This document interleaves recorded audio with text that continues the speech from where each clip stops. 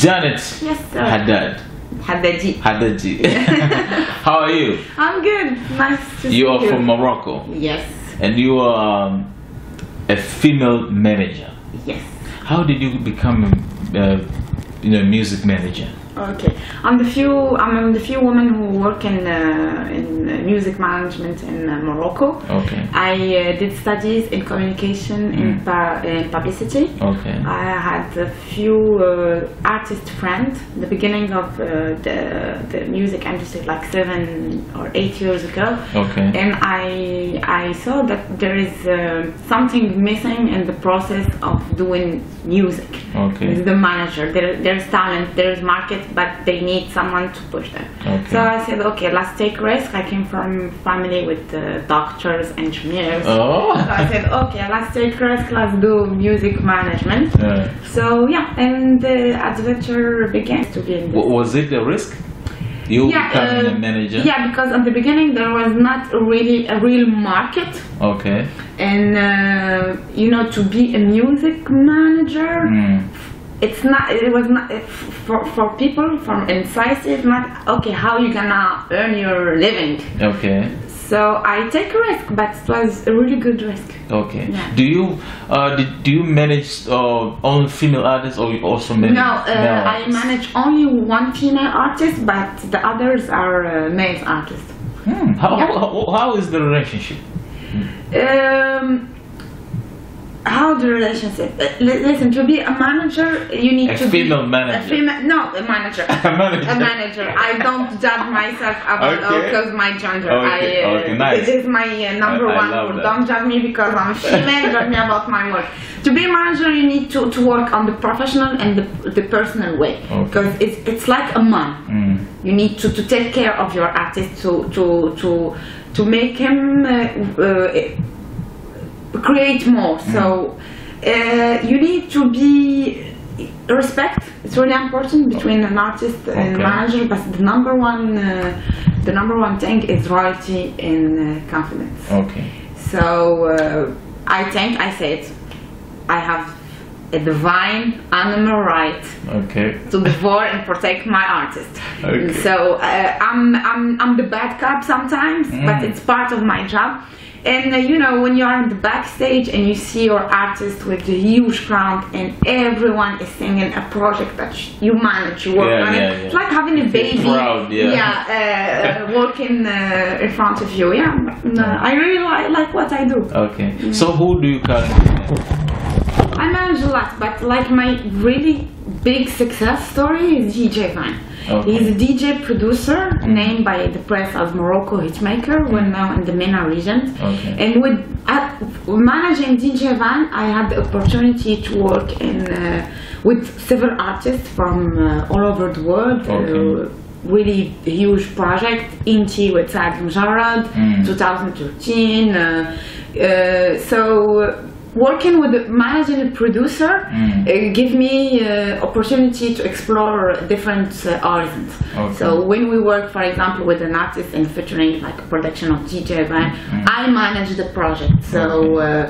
So yeah, I think I worked with 99% of the artists in the Moroccan market.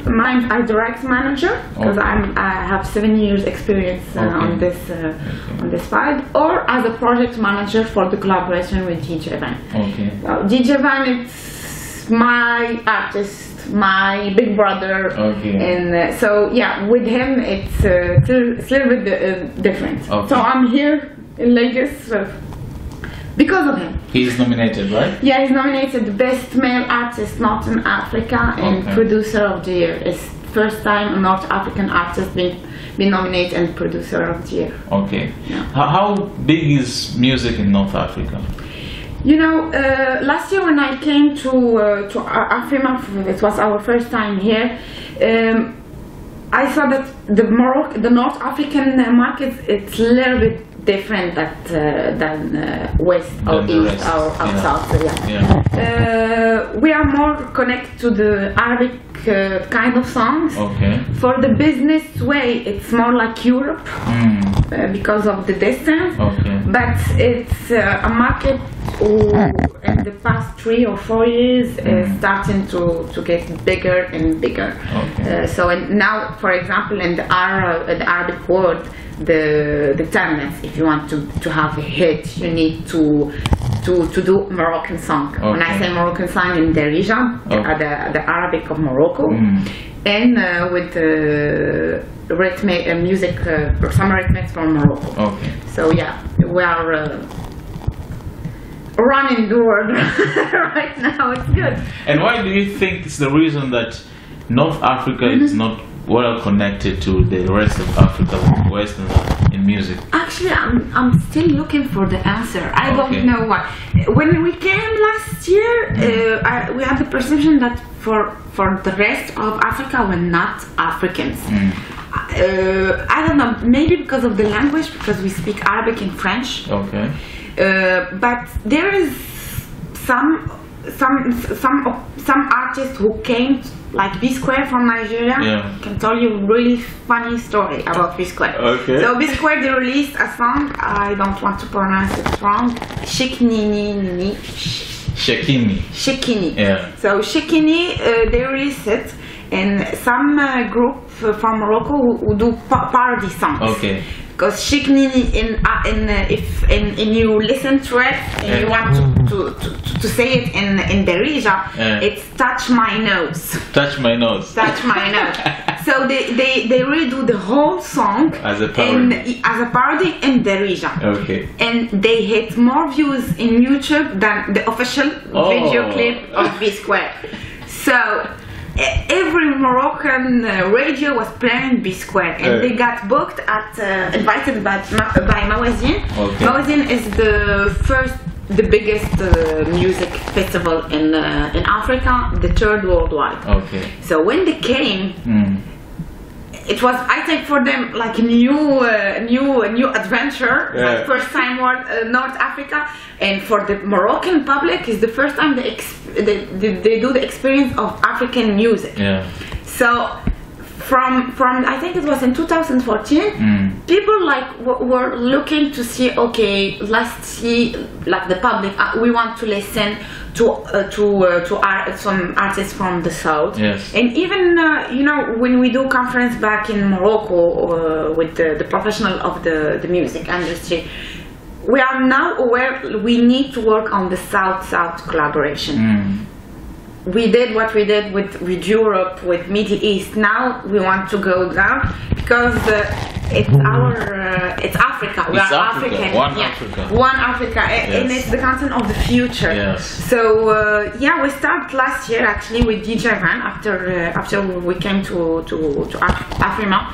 We did a song for African women. Okay. It's called Woman. Production 100% Moroccan. The voice was Ivory Coast artist based in Morocco. Okay. So it was our first experience, and Van was nominated for this song for Best Male Artist Northern Africa. Yeah. And we hope by next year we will bring artists to Morocco, West or Eastern or even South African artists to Morocco, and for us to bring, because our music is a little bit different than the rest of African music, to bring in here and to celebrate Africa. Yeah, sure. You are from Morocco, and recently your king, Moroccan king, was in Tanzania, and they signed like more than 30 contracts, agreements in business, and agriculture, and sort of. What do you think? Because I have seen you speaking with Salam, Diamond's manager. Do you think you can also utilize that connection to, of course, Morocco and when Tanzania? I met this morning Salam, and he said, okay, Tanzania, I said, listen, I don't need a visa. Explaining like a lot of my entourage, when we saw the news about free visa for Moroccans, when we look on the internet for Tanzania, it's really beautiful country, and we said, okay, this year we have our summer destination.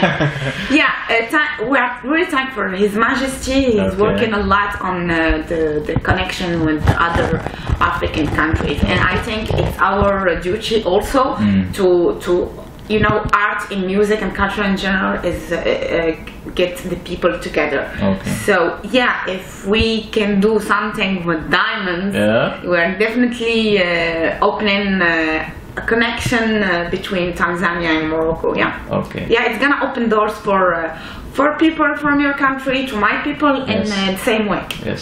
Last word to the whole continent, music. I think we have the best music in the world. Actually, it's so different. It's really rich, and it changed from a country to another, and sometimes in the same country it changed. Yes. We have the power to dominate the world. We just need to keep it united. Okay. So I hope in the next 5 years or 10 years I hope to see African music in general in the top of the world. Okay. Like we can beat USA. I agree with you.